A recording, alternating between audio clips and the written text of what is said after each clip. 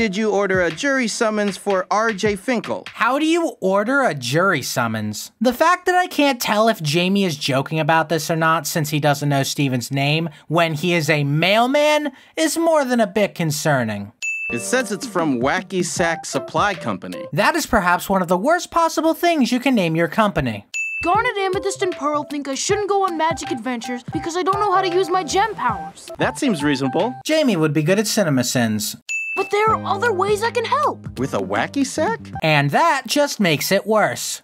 The animation in this episode is so much worse than what we've seen so far, and this sequence really brings that point home. Seriously, what the actual fuck? Man, they just can't get Garnet's chest color right, can they?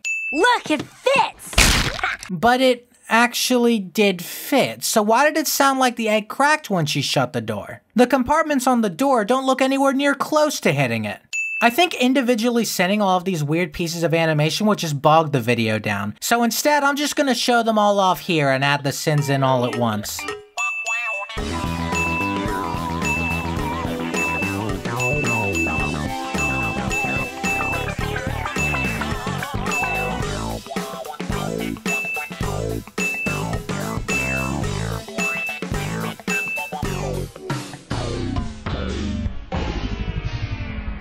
I will admit that it does get a lot better in the second half, but the fact that at the start a lot of the drawings just look really off doesn't exactly bode well for what's supposed to be your show's first impression. I'm a gem!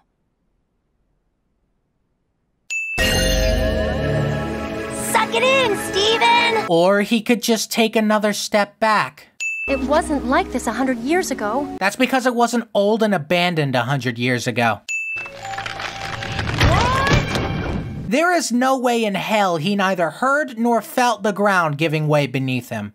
You got it, dude! Garnet has 2 sapphire gems in this shot.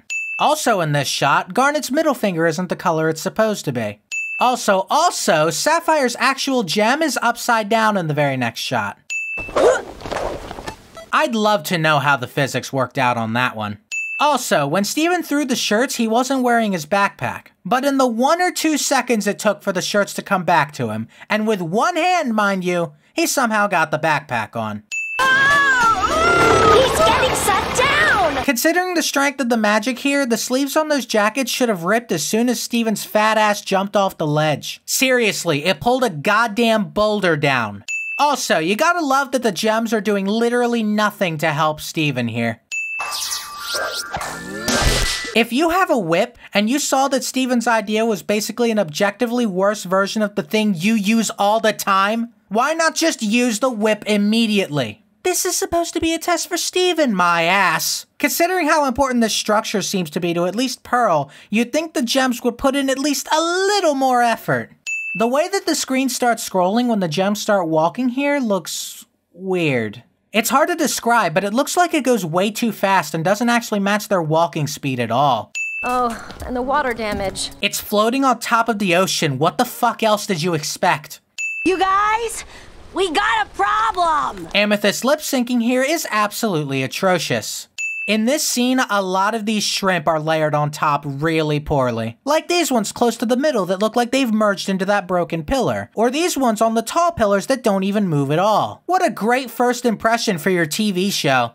If you go around to the side and disturb them with a spin attack... Or even better, everybody go there and then just continue on. None of them are blocking the stairs from that point. This is literally a non-issue from this angle. How did you know that would work? How did you know your complicated plan was gonna work, you hypocrite? In this shot, Garnet is in front of everyone. But then in the next shot, she just teleports behind them. A raft! Now guys, you can see the water, right? What is it doing right now, and how fast is it doing it? And more importantly, why are you egging on this stupid idea? The gems act like they're talking here, but we can't actually hear it. I don't get the point of adding that kind of thing in. Either make it so that we can hear what they're saying, or just don't have them talk. I don't have it. So in other words, the entire point of this episode is to show that Steven is annoying, stupid, incompetent, and can't even do the one simple thing that he said he could do with his backpack. Crewniverse, if you were trying to use this episode as incentive for people to continue watching this show, you did a terrible fucking job.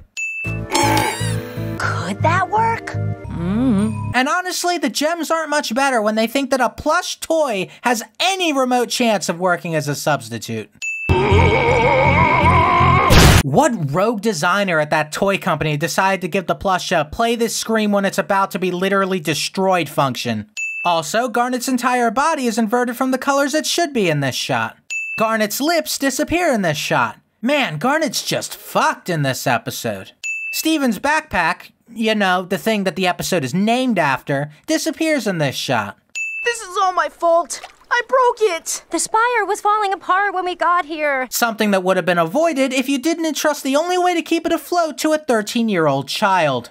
2 out of 4 of your ideas worked. That's 50%. In my school system, 50% is a failing grade, so no.